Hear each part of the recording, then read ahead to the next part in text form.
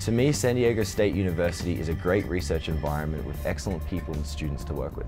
We work on these tiny little entities known as bacteriophage. And what we found is that these bacteriophage or phage actually stick to mucus surfaces. And we've shown that by sticking to mucus, they actually kill bacteria that try to cause infection in that mucosal surface. Coming into work every day, I learned something new, and the opportunities I've had at SDSU have really allowed me to develop my scientific knowledge and grow my early scientific career.